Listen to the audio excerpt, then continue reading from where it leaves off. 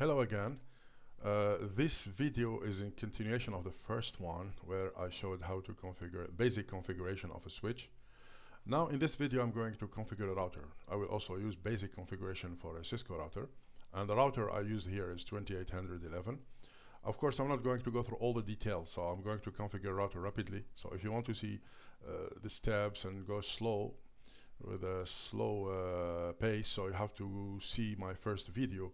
Otherwise, I try to go straight away to the router and start configuring. Again, what I do here, I'm going to delete this console, and instead I will connect it to the router. So I'll move it from the switch to the router.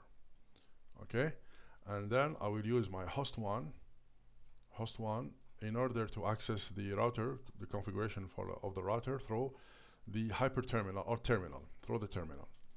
Now I am exactly inside the router and I'm ready to configure it.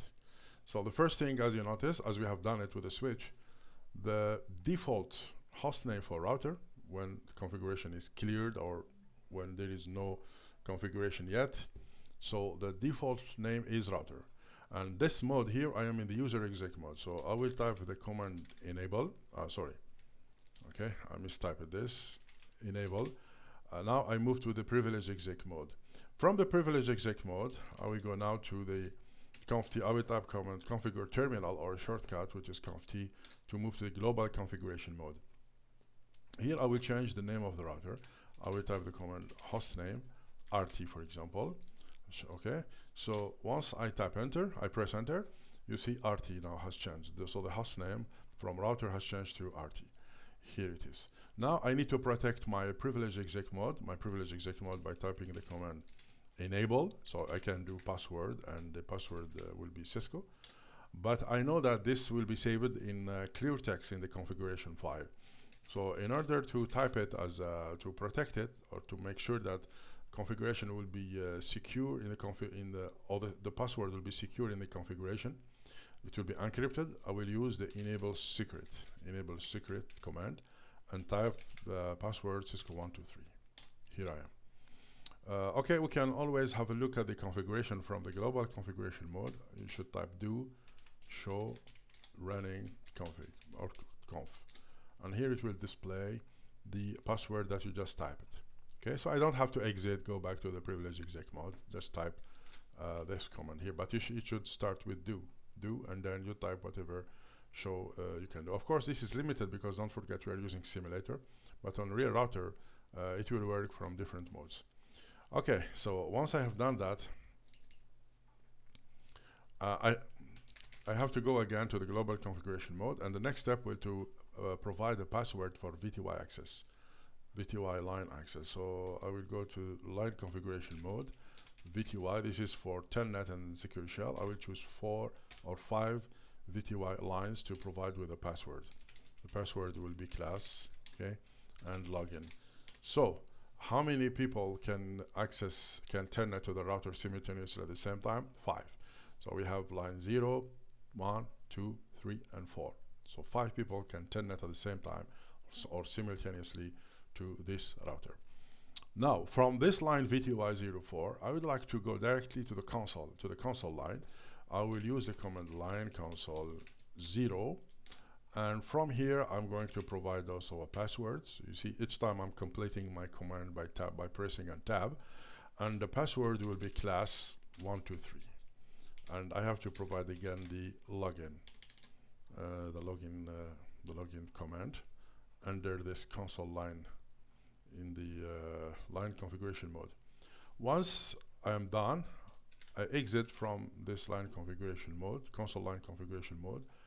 I go back to the global configuration mode. What I should do here, I can type again the running configuration, show run, just shortcut like this, scroll down, and I will see the password that I assigned to the console port or VTY lines. Good. Now what will be the next thing? I need to encrypt this password. The same thing we have done with the switch. So all these passwords are in clear text, so you can protect them by typing the command service password encryption. Okay, so anyone, even if your friend, if he comes behind your shoulder and try to have a look at the configuration while you are displaying it, so he will not be able to understand what are the password, because simply they will be encrypted. Now let's display again the configuration file.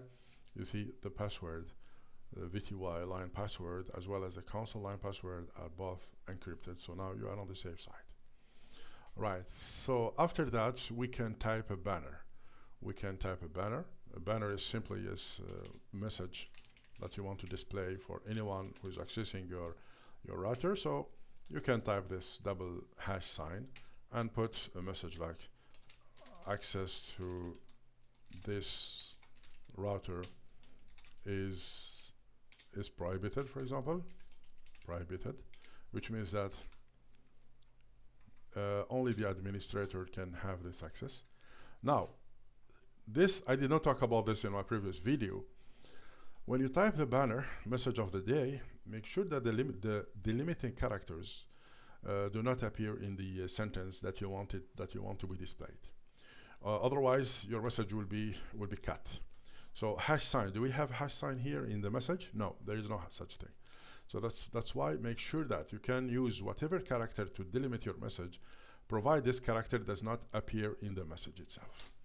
Now let me just exit. I press on Control Z. Okay. Again, I disable. I go back to the user exec mode. Exit. Let's say I want to go back to access again the router through the console. So this message will be displayed. The banner message will be displayed. Okay. So I can read this message. So you can put whatever message you need in order to enforce specific rules and authorizations. So the password basically to type in this case will be class 123. You remember we type this password, we specify this password for the console access. Now I want to go to the privilege exec mode.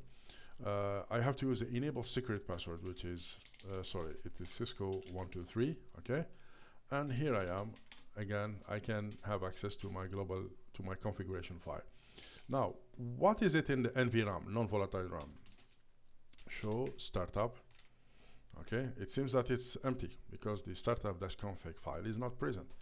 So I need to save my running configuration file. So this configuration file that I'm displaying here, it is in RAM. Now, if the router turned off or by mistake there is a power problem, you might lose all the configuration, especially if you spend a lot of time doing that. So it's very important that you keep on saving your work on regularly. So for example, now I can use the command copy running startup, and here you are. You can display the startup configuration. So it is there. It has been saved in the non-volatile RAM. Okay, this is the place where configuration files will be saved, will be stored permanently. Okay, so now so far so good. Everything is okay. I saved my configuration. Now the next step consists of assigning IP address to the fast Ethernet ports of the router. Of course, routers, they have LAN interfaces. Those interfaces that are going to connect to switch. And they have names like fast Ethernet 00, fast Ethernet 001, and something like this. Sorry, I just paused my video. Now I resume. I need to connect to assign IP address to the fast Ethernet 00 of the router.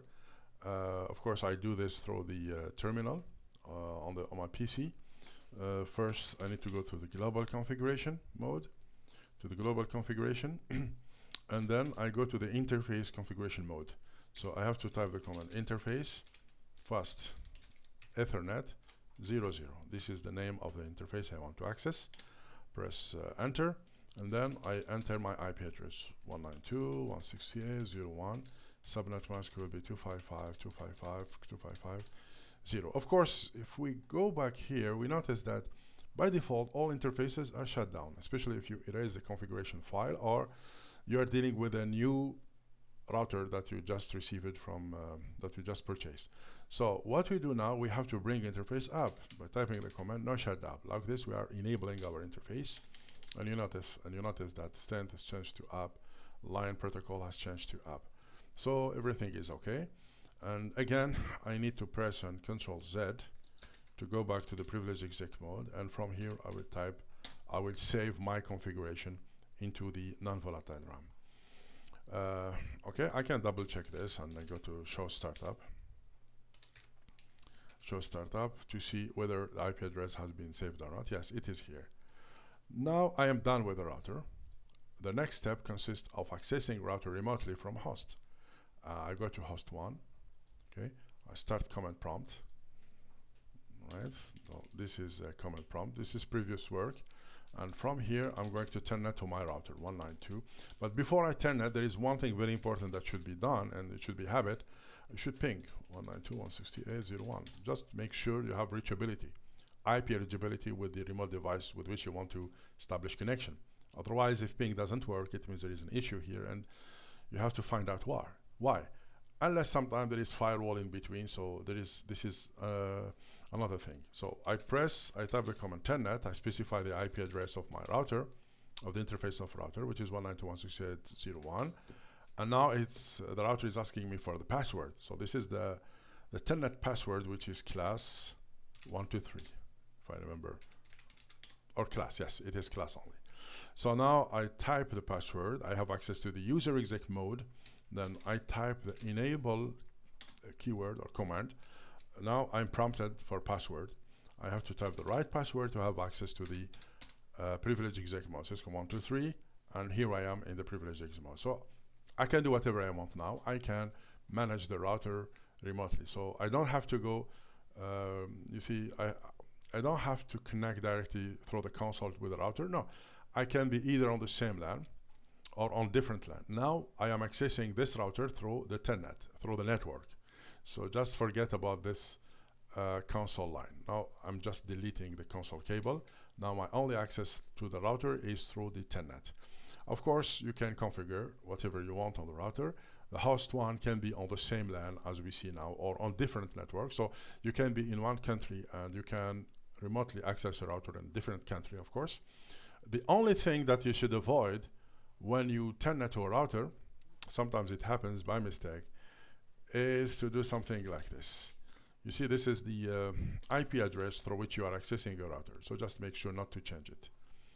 Make sure not to change it or to give a different IP address. Otherwise, you will be disconnected and you will not have access to the router. So now, if you do something like this, for example, let's do this experiment.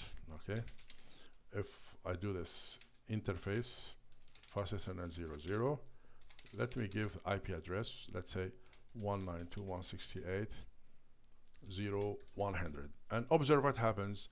Now I press enter. Sorry, I need to add the subnet mask. I press enter.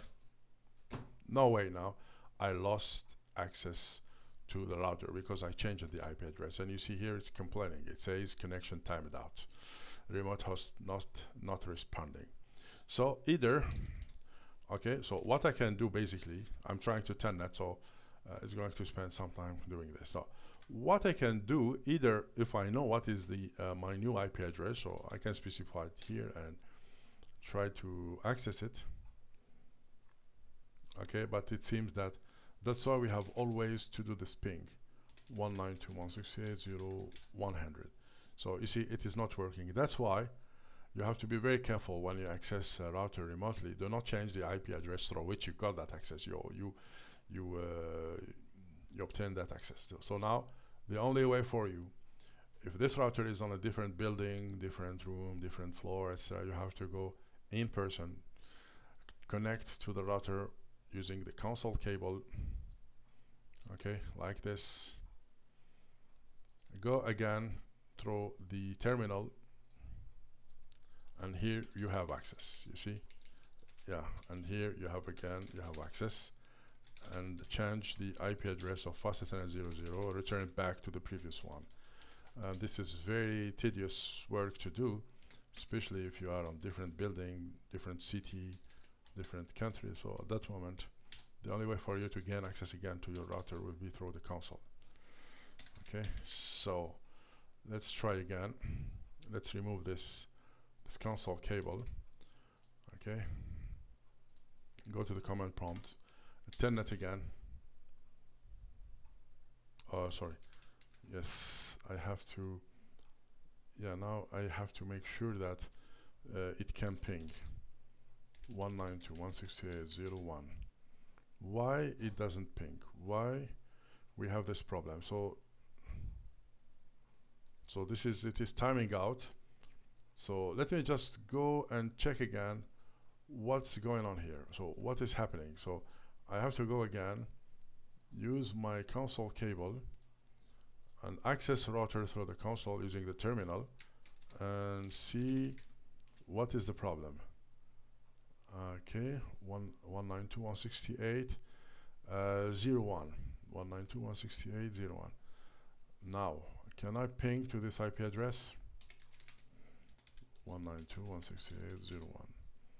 So this is something due to it is something that might be due to the simulator, because normally this thing shouldn't happen. Again, I will go through the console and find out. Show IP interface, or show IP interface brief. Okay, the interface.